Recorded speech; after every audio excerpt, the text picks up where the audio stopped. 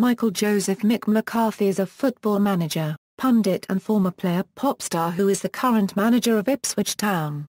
Born in Barnsley, England with an Irish father, he played for the Republic of Ireland on 57 occasions, scoring 2 goals. McCarthy began his playing career at Barnsley in 1977, and he later had spells at Manchester City, Celtic, Lyon, and finally Millwall, retiring in 1992. He went on to manage Millwall, and then the Republic of Ireland. He guided Ireland to the knockout stage of the 2002 FIFA World Cup in South Korea and Japan. He later managed Sunderland, and then Wolverhampton Wanderers. He has also worked as a television pundit and commentator, most recently for the BBC. Musical career: in 1991 Mick McCarthy duetted with former Eurovision Song contestant Linda Martin. The song, Did You Ever?, was a cover of Nancy Sinatra and Lee Hazelwood's 1971 hit. McCarthy's cover proved a hit and was placed high in Ireland's charts at the time. The song recently re-emerged in December of 2015. Playing career: Club born in Barnsley, Yorkshire, McCarthy made his league debut for then 4th Division Barnsley on August 20, 1977 in a 4-0 win over Rochdale. He spent 2 years in the Basement League, before the club won promotion. 2 years later, the team again went up to the Division 2. A strong central defender, he was a virtual ever-present for his hometown club, but departed in December 1983 for fellow Division 2 club Manchester City.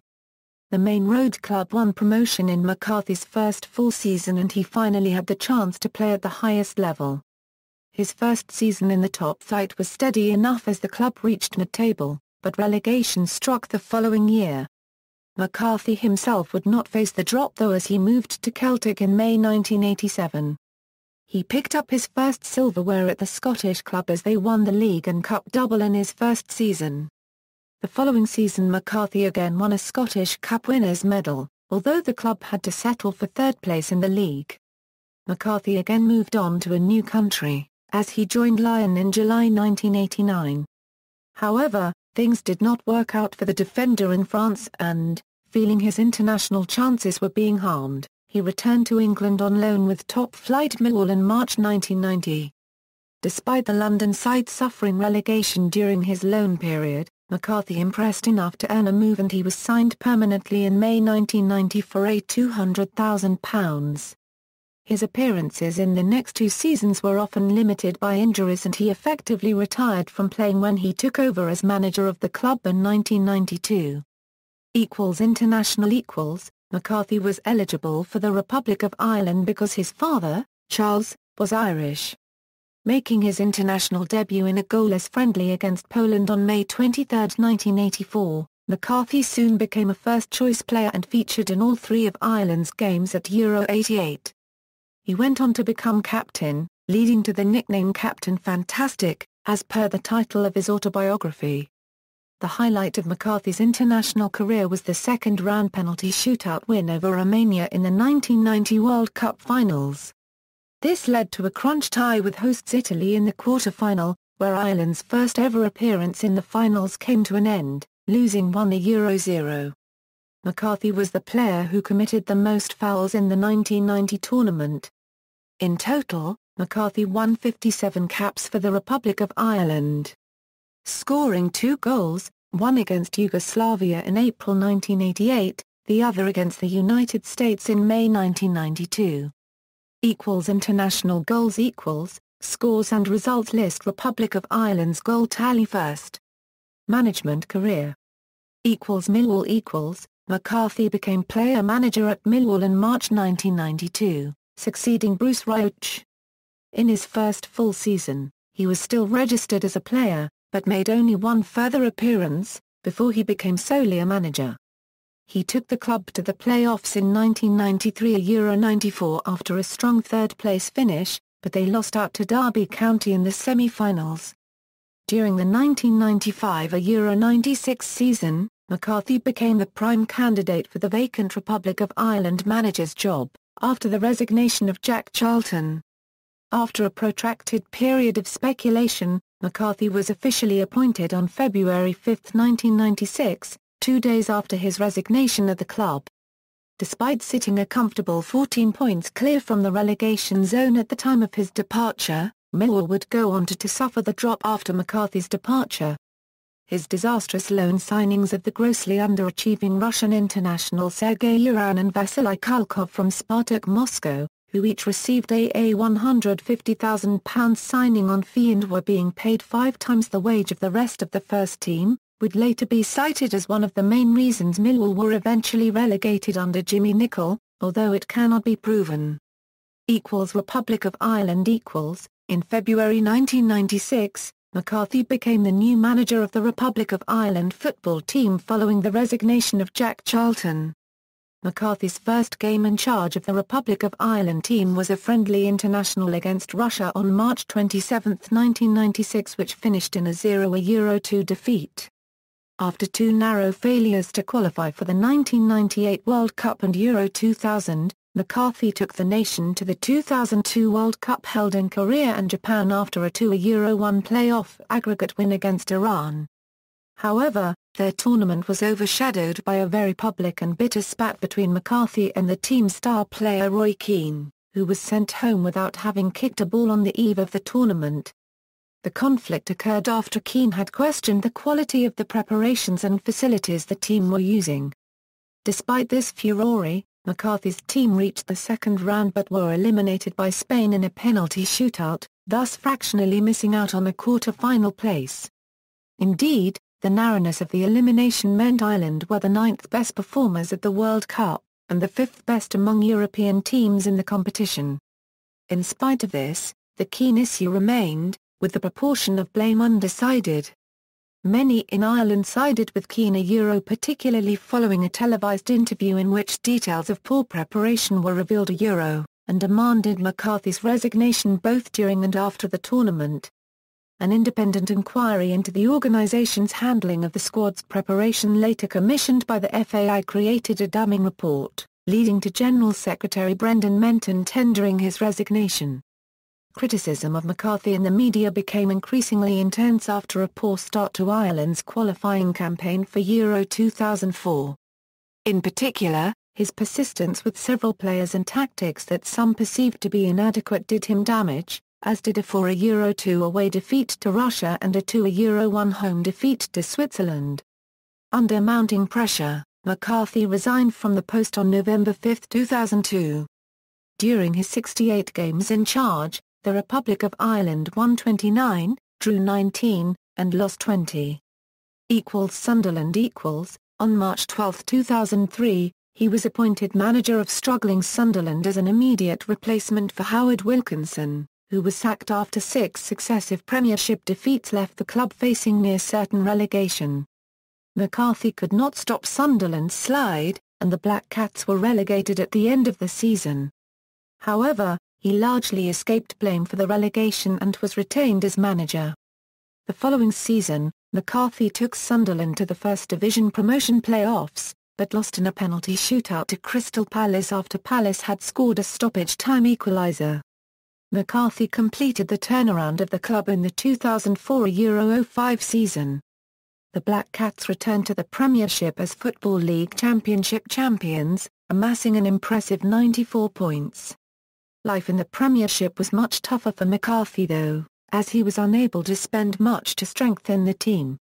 After a poor season and with the club 16 points from safety with only 10 games remaining, he was dismissed on March 6, 2006. In an ironic postscript, Sunderland eventually appointed Roy Keane as their next permanent manager. Wolverhampton Wanderers. On July 21, 2006, McCarthy was appointed manager at Championship side Wolverhampton Wanderers, replacing Glenn Hoddle who had departed a fortnight before. The Midlands club faced an uncertain future after having to sell the majority of their first-team players, though despite this situation, McCarthy promised Premier League football at Molineux within 3 seasons. From this awkward position, McCarthy managed to collect together a team from the club's youth ranks, and some lower league signings, and free transfers. Despite the lack of expectations, The team managed to make the promotion playoffs in McCarthy's first season, but it was third time unlucky for McCarthy and them as the team lost out to local rivals West Bromwich Albion over 2 legs, losing 3-2 at Molineux and 1-0 at the Hawthorns. In the 2007-08 season he took the club to within a single placing of a successive playoff finish, ending 7th, losing the coveted 6th place to Watford by a goal difference of only 1. The campaign had also seen him linked with the international positions of South Korea and his previous post as Republic of Ireland manager. The 2008-09 season started well for McCarthy as he won the August Championship Manager of the Month award, after seeing his side reach the top of the table, eventually going on to match Wolves' record start to a season. Wolves maintained their position at the top of the table over the following months, and McCarthy again scooped the Manager of the Month award for November. After maintaining top spot since October, McCarthy's Wolves secured promotion to the Premier League by beating QPR 1-0 on April 18, 2009. The following week McCarthy clinched his second championship as a manager after a 1-1 draw at his hometown club Barnsley. He won the Championship Manager of the Season award at the conclusion of the campaign, his side having led the table for 42 of 46 games. The following season, McCarthy kept Wolves in the Premier League, his first success at this level in 3 attempts. The club assured safety with 2 games to spare, eventually finishing 15th, their best league finish since 1979-80, and their first ever survival in the modern Premier League. However, in the process of keeping the team in the top division, Wolves and McCarthy were fined £25,000 for fielding a weakened team for a fixture at Manchester United and thus breaking the Premier League rule E20. The Premier League also stated that the club had failed to fulfil its obligations to the league and other clubs in the utmost good faith and was therefore in breach of Rule B13.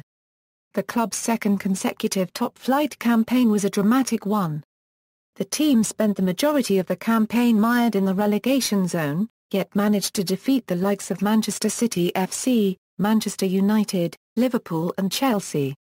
A final day loss to Blackburn put them in danger of relegation, but results elsewhere meant they narrowly survived in 17th place, 1 point ahead of relegated Birmingham and Blackpool. This gave McCarthy the distinction of being the first Wolves manager in 30 years to maintain the club's top-flight position for 2 successive seasons. The 2011-12 season began well for McCarthy and, at one stage, his team topped the Premier League after beginning with 2 wins. However, results tailed off and by January they had once again entered the relegation zone after 9 games without victory. That same season Wolves sold £15 million worth of players, and with the board allowing McCarthy to spend just £12 million, it seemed inevitable when McCarthy was sacked as Wolves manager on February 13, 2012 after a run of poor results, including a 5-1 home defeat to local rivals West Bromwich Albion. At the time of his dismissal, he was the 7th longest-serving current manager in English League football, having spent 5 years and 207 days at Wolves. McCarthy cut short his holiday to Portugal to enter talks with new Nottingham Forest owners the Al Hassoui family. It was confirmed on July 15, 2012 that new Nottingham Forest owners were in talks with McCarthy and he could be named as the new manager within days. Despite being in talks with Nottingham Forest, McCarthy rejected the chance to manage the former European champions due to him wanting a job in the Premier League. Ipswich Town. On November 1, 2012, McCarthy was appointed manager at Championship side Ipswich Town on a 2.5-year contract. McCarthy's appointment came in the wake of Paul Jewell's dismissal via mutual consent. McCarthy won his first match in charge as Ipswich manager on November 3, 2012, away at Birmingham, 0-1. This broke a 12-match winless run in the league, 13 matches in all competitions. McCarthy guided Ipswich past Burnley on November 10, the first home win since March after a late DJ Campbell winner. The match ended 2-1. With a win against Nottingham Forest in late November, his 6th game in charge, McCarthy had successfully guided Ipswich out of the relegation zone. McCarthy's Ipswich stopped Millwall's 13-match unbeaten run with a 3-0 home win on December 8. On February 2, 2013, McCarthy's assistant Terry Connor took charge of a 4-0 rout of Middlesbrough while McCarthy was ill. McCarthy then guided Ipswich to safety, finally finishing in 14th place. Prior to the 2013-14 season, McCarthy had signed 10 new players. McCarthy's first full season in charge of Ipswich ended with the club finishing in 9th place. On June 30, 2014, Mick McCarthy and Terry Connor agreed a new 3-year deal with Ipswich.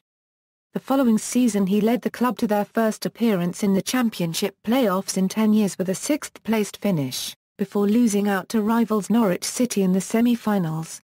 Statistics.